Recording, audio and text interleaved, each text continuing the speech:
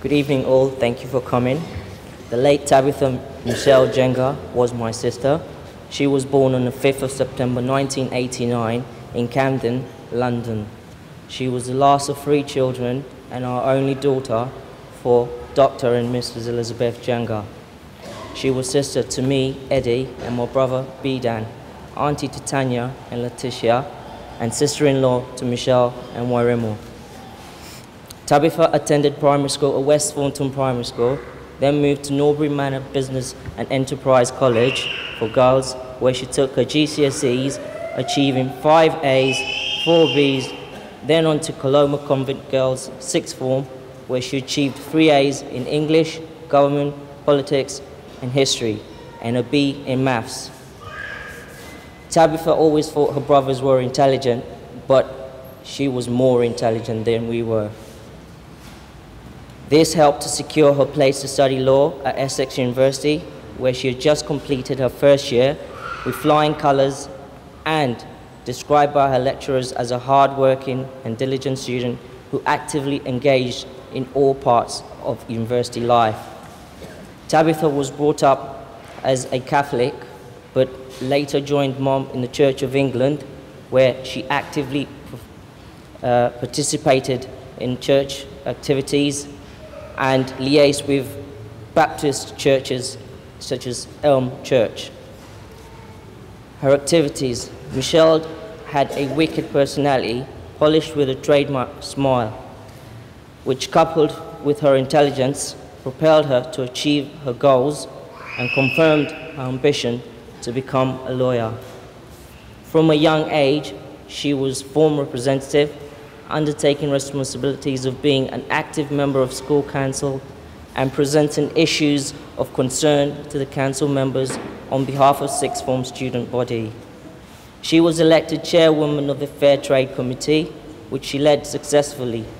Was also an active member of the Charities Committee, presenting and performing for her peers.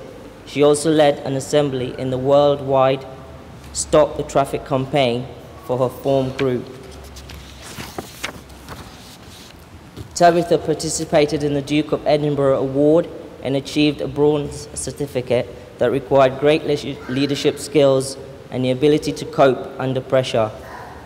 Amongst the jobs included work experience in Juliet Bellis & Co. Solicitors, McDonald's and Sainsbury's supermarkets.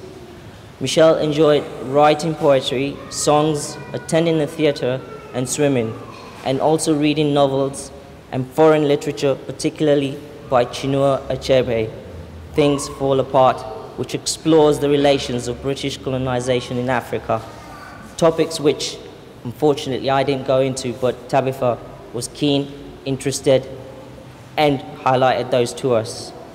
Michelle liked people, and for that reason, she had a huge fan base with a popular Facebook website, whereby every fun, outing, girly issues, and current party plots were posted and thoroughly reviewed.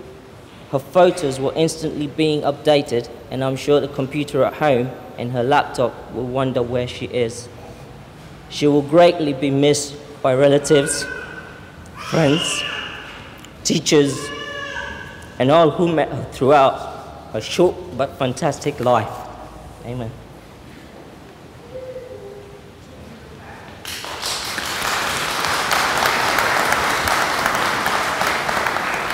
Eddie is Tabitha's brother. It's quite interesting the way the two eulogy have been led. There is a common denominator in the two eulogies. I have discovered that both girls loved people. I don't know whether you did identify that. They were quite social people. They were people who are there for their friends. And I think that is good.